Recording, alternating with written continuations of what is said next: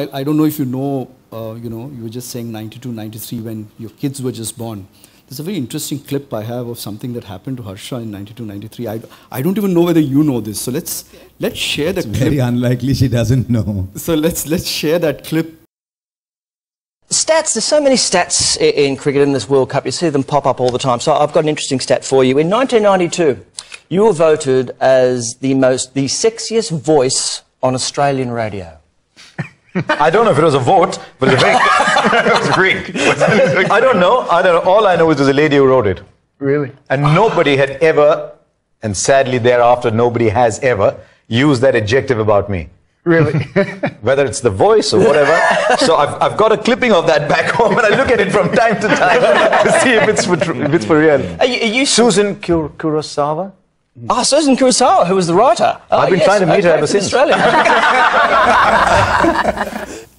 You hadn't seen it. Exactly, I thought I don't mind. Now, you know what's interesting? Yeah, Harsha, you want to say something? Go on. No, you know what is interesting is that when I do research on what you became in Australia, there's again an interesting story there, right? I mean, in terms of how you went about getting that Australian break. And at the end of it, I don't know how many people know how much they revere you in Australia in terms of your cricket, in terms of your commentary, and of course, being the sexiest voice in Australia, which is no mean task, I would say. Sexiest voice on radio, because they could not find anything else to assign that adjective to. But I think they found the accent very different. Yep. Australia used to be a pretty closed country. And so they didn't have too many overseas accents there. They didn't know what an Indian accent sounded like. The first time I went to Australia, they said, "So where did you learn your English?" And I said, "There's more people speaking English in India than Australia will have in the next 100 years. So we are a pretty decent English-speaking country. We learn English in our country." But they knew very little. So suddenly there's this curiosity. There's this guy who's an English commentator who's giving the Aussies as good as he gets, because that's what the Aussies respect in you.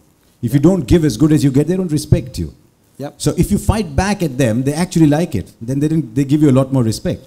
So I found that if I gave back, the more I gave back, the more friends I made in Australia. And radio is just the most beautiful medium in the world. So I enjoyed it. I'm hoping to go back next year and do radio in Australia. It's amazing how many people in Australia listen to radio. Last year we were there and we had gone to a mall and we were buying ice cream. And the guy looks at him and says, "You're the guy, Indian guy on radio, aren't you, covering the cricket?" So they just recognize the voice. And I've always been told I have a great face for radio. But yeah, it works. Radio is a wonderful, nice, chatty medium. So that worked. But going to Australia in itself was a story. I mean, I wanted to do commentary on the BBC and I didn't know anybody there. And then there's a friend of mine who used to do work on Radio Australia, occasionally do little clippings.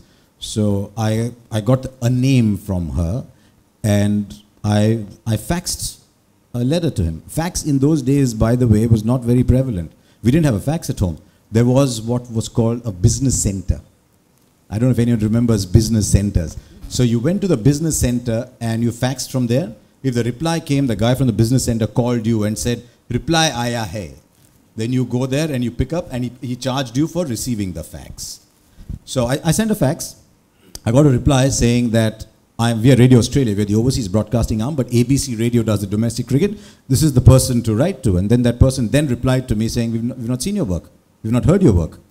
And we are very particular with the quality that goes out on ABC Radio. So I had to send them a commentary clip. Where do I get my own commentary clip? Luckily, my father had recorded some of the radio commentary that I had done. He also kept clippings of all the scores of mine when I was playing university cricket. Now, how do you send that? Because that's on a cassette, right? But that's the only cassette I have. So in those days, one of our clients actually at Rediffusion was Bush. And Bush used to make these dual cassette deck players. Yes. And that was the ultimate luxury. VCRs and all were far in the distance. So if you had a double cassette deck player, you could transfer from one cassette to the other. So we had a blank cassette at home, transferred commentary from that cassette, copied it from that onto this. And I said, now I will courier this to Australia until I discovered the cost of couriering it. And I came back and said, "Ye to nahi ban raha bhai." So I sent it by registered post. You didn't have all these couriers Of at that course. time. It was just Couriers these were very expensive. So I sent it by registered post with rubber bands put around the cassette. I wrote a letter saying our style is very different. You might wonder why there's no other voice. So I explained how Indian commentary is different.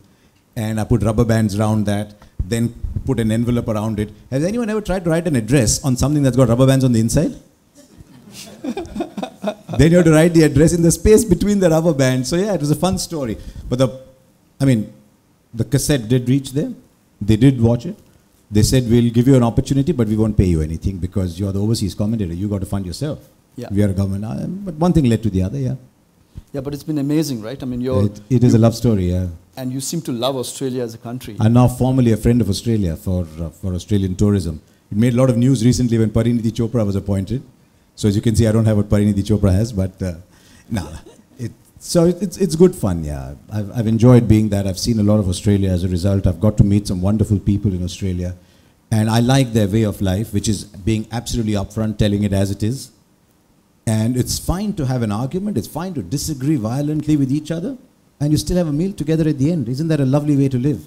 Rather than calling each other all kinds of names and being violent with each other. I mean, I might have a violent argument with you about something. I might call you names and say you don't understand whatever. And once the argument is done, we go out and have a meal. It's a lovely way to live.